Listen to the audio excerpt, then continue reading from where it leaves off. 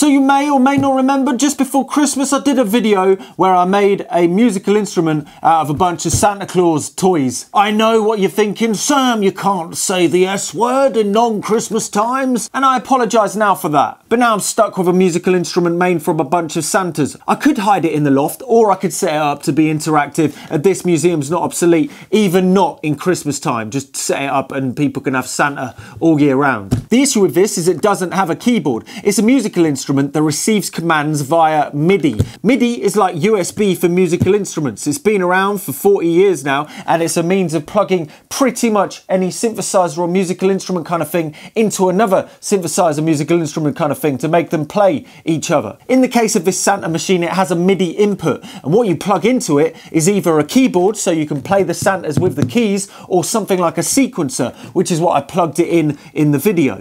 So today we're going to tick off one of the video projects on the really long list that I've got, and it's going to be making a super simple MIDI keyboard. What's a MIDI keyboard? Well, you may have seen one before. I mean, this is a MIDI keyboard. It's got a MIDI output on the back. You may recognize that port. That's what a MIDI port usually looks like. All this does is it controls other musical instruments. You plug it into something like a synthesizer that's got MIDI, you push down a key, and hopefully if it's all set up right, that will play the synthesizer. Over MIDI you can have control changes. That means you can actually twist knobs, and that can adjust parameters on the synthesizer or whatever you're plugging it into. MIDI, for a 40-year-old protocol, has aged very well and it's still extremely useful. I even have a MIDI cable between the sequencers down here on Cosmo and the synthesizer. So this part of the setup doesn't make any noise at all. It merely tells the synthesizer to make music. So if you're not really experienced with DIY electronics and you sort of want to make maybe a MIDI keyboard all the way from 1 or 2 keys up to 50 keys, then this project in this video might be of use. There's only 11 Santas, so this keyboard only needs 11 keys. Anyway, let's go and build the hardware. For an enclosure, I'm going to use this Hammond enclosure because it's lovely, and I'm a change man, so I'm going to use a ruler to actually measure out some holes, and then I measure it out for the arcade buttons. I've only got 10 of them, so I'm going to drill a hole for each of those, and yeah, be careful with this. I've used the wrong drill bit for this, so shh. And then for the 11th, I'm going to use this key, because why not, bite me, and then pop it in, admire workmanship. Then we need to drill some holes for the power and the MIDI connector, lovely jubbly. Then attach all of the buttons to the bottom of the arcade buttons. Then I wired all of the lights on the arcade buttons so they lit up. You don't have to do this, it's an added level of complexity, but by gosh, when you finish this, it does look bloody lovely. After that, we wire ground to one of the switch contacts on each of the switches, and then after that, we connect these wires, which are connecting to all of the digital pins on the Arduino. So you go from D2 to D11, one for every switch. Look at the close-up there, it looks lovely. I've literally just soldered it onto the Arduino. For the MIDI, we wire one wire to the TX pin and one to the 5 volts, and then you solder those onto the MIDI, and the connections are going to be chatted about later in the video. And then you admire your workmanship because, you know, it looks bloody lovely. It's really that simple. So there we go, we've built the hardware. It's not the neatest wiring job in the world. I've quickly hashed together a quick drawing and it's right here. But all you need to worry about is that all of the switches connect to ground, GND on the Arduino. And then each of the switches' other contacts connect to a digital pin. So I've got it wired in D2, D3, D4, D5, D6, D7, D8, D9, D10 and D11 on the Arduino. If you look at the Arduino here, it's very hard to mess up because all of the pins have labels. So I've literally got them soldered directly onto the Arduino, and then I've kind of double sticky taped it on the back. It's not the most beautiful thing in the world, but the great thing is it's gonna work. So the only wires you really need to worry about are the wires that connect all of the buttons to ground, and then there's the wires that go between each of the buttons to the separate pins on the Arduino. That means when you push the button, it sends that switch to ground. It forces the Arduino to go to ground, and then it tells the Arduino that something's happening. We're doing it this way round. When you push the button, it goes to ground, instead of when you push the button, it goes to 5 volts.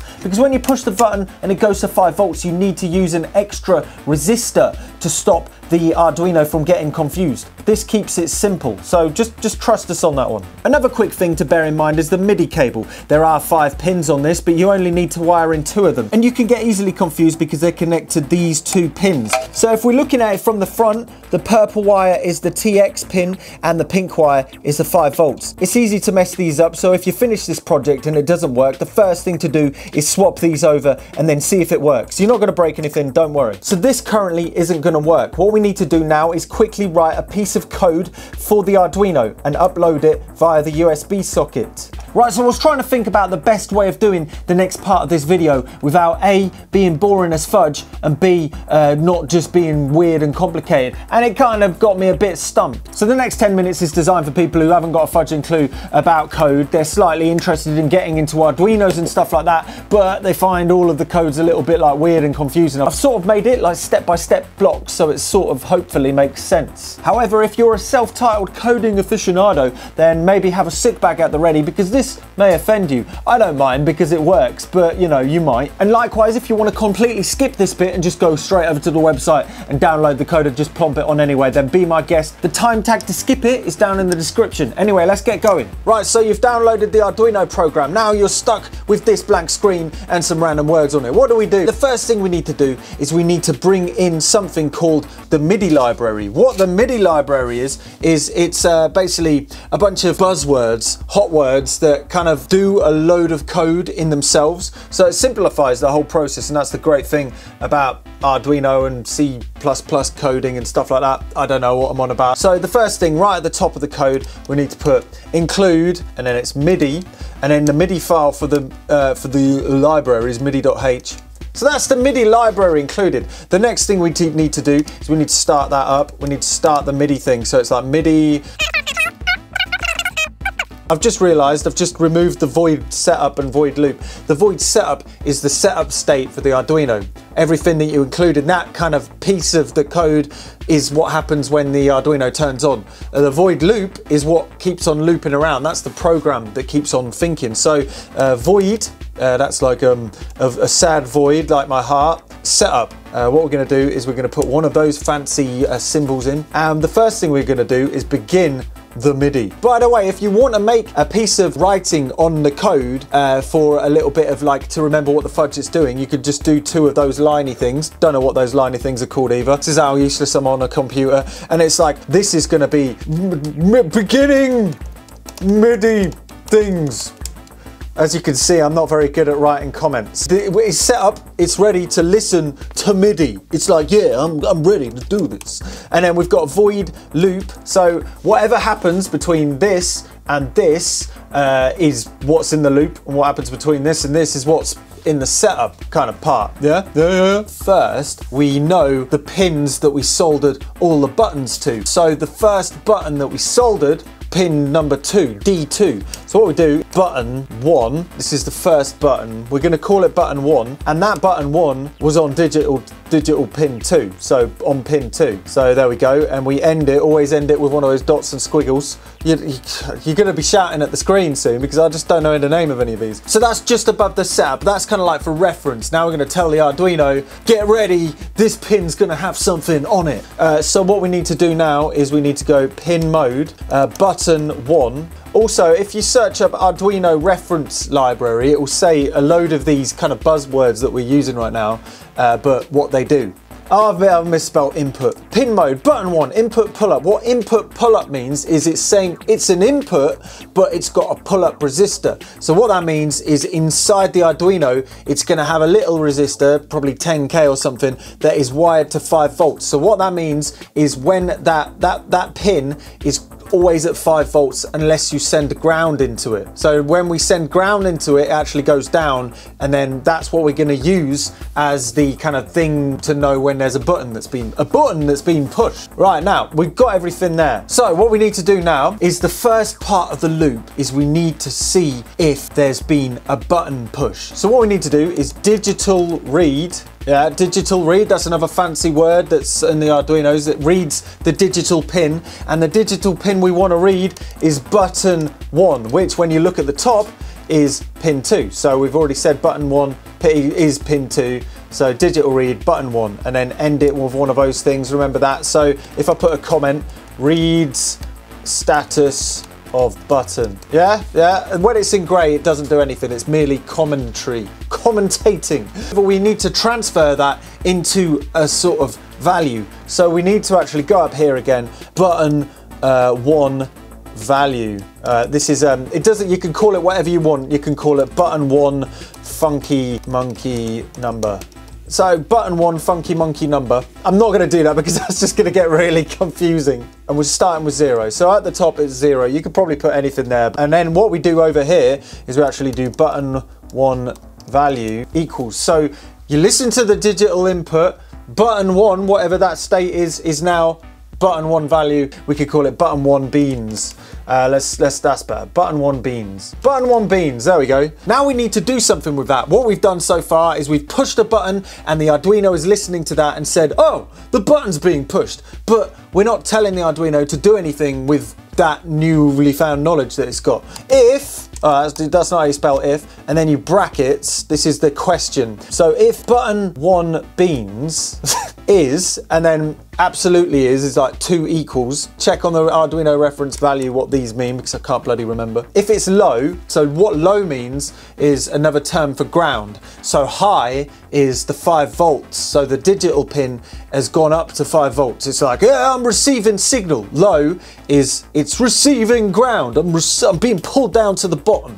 That pin is being pushed low. So when we push the button, if it's being pushed low, we need to do something. If it's not being pushed, then it's automatically high because it's being pulled up high. Remember, input, pull up at the top. What we're gonna do is make another one of these fancy little, whatever they're called. This is when we use the MIDI library. These are a couple of quick buzzwords that make it quite easy to code. It's a little bit more long-winded if you didn't use the include MIDI library. So what we do now is MIDI dot send note on. Button 1 has been hit. If it's gone low, that means it's gone to ground, which is what we've told the button to do. Every time we push the button, it sends that pin to ground.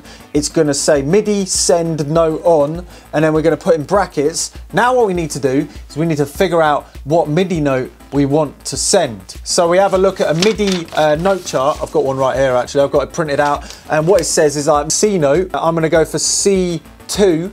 That's 36. Sometimes they say C1 is 36. So I'm gonna go for MIDI note 36. It ends up being a C. I'm pretty sure the Santa is on a C anyway, so that's fine. So we type that in. Then we need to type in what velocity that signal is being sent at. The velocity is how hard the button is usually being pushed and how loud the note becomes. So that is a value of anywhere between 0 and 127. That means there's 128 values, including 0. So 0's on top of 127, 128. All of the MIDI values are 128. Not super obvious in this chat. I've loaded that information onto you. But let's say we want to make it maximum velocity. We type in 127. If we want to make it half velocity, we type in, I don't know, 63. But don't. We're going to do full velocity.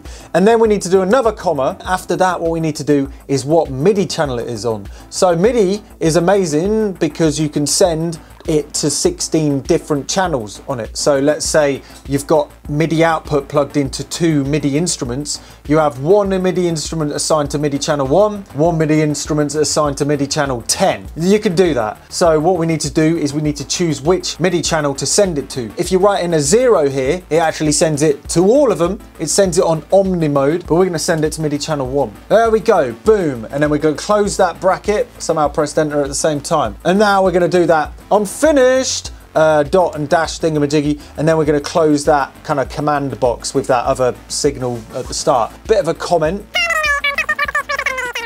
Bish bosh bash. That is done. We've pushed the button now, and that has transferred that pushing button kind of motion into a MIDI signal going out of the MIDI channel into a MIDI instrument. The problem is when we take our finger off that button, it doesn't do anything. It doesn't know what to do. It's going to be on. You've told it to turn it on, but you haven't told it to turn off when you lift your finger off the button. So what we need to do now we're going to do another if. It doesn't matter, it works. If button 1 beans is high, this is the other kind of state it's in. MIDI, are you guessing this already? Send note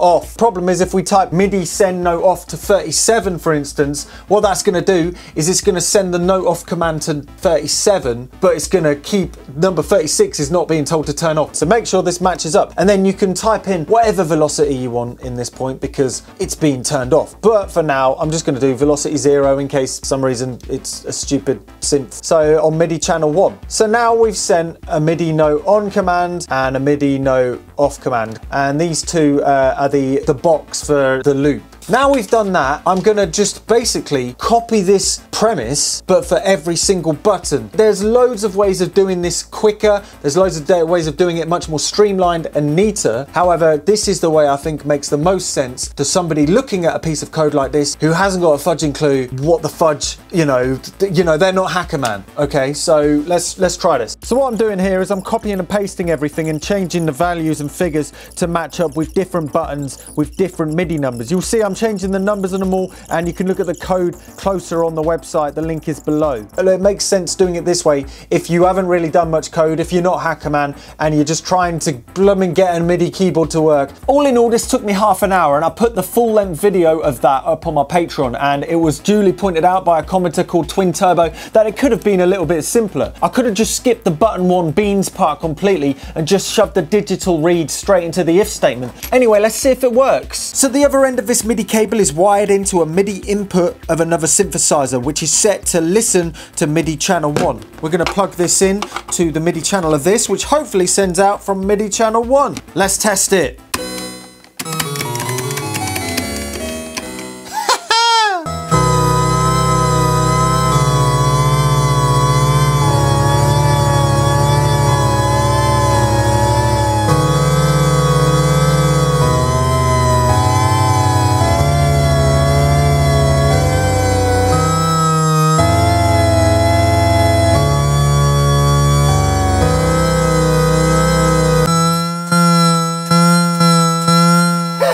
The reason one of the switches is under lock and key is basically just a cruel joke, because you can only access that Santa if you've got the key. So, but the cool thing about it is you can use any switch you damn well want with this. There's no real rules at all. And yeah, we can leave it to drone.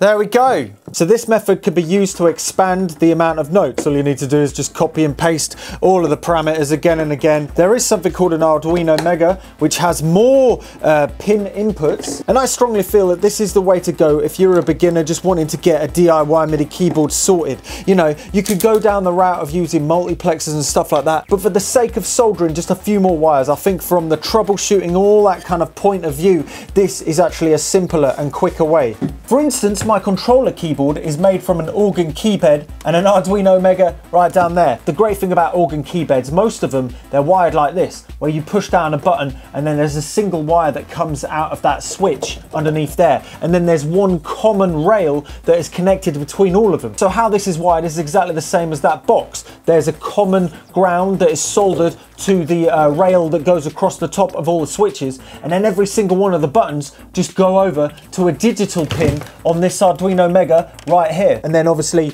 made the code, copy and pasted it to get more and more notes, you know. So there's loads of options available. I'm going to take this over to the museum and set it up with the Santas. There'll be a video on this Museum's Not Obsolete YouTube channel when that is done. Anyway, that's it from me for now. There's a link to the project page on the website below. I built this in real time on a builder's live stream over on Patreon, which you can still watch back, and you can obviously watch loads of others and more to come. There is also the full-length unedited video of making the code. I hope this video has helped some people, and I look forward to seeing some successful projects. Anyway, I'm Look Mum No Computer. If you like these kind of videos, don't forget to subscribe and don't be scared to try it.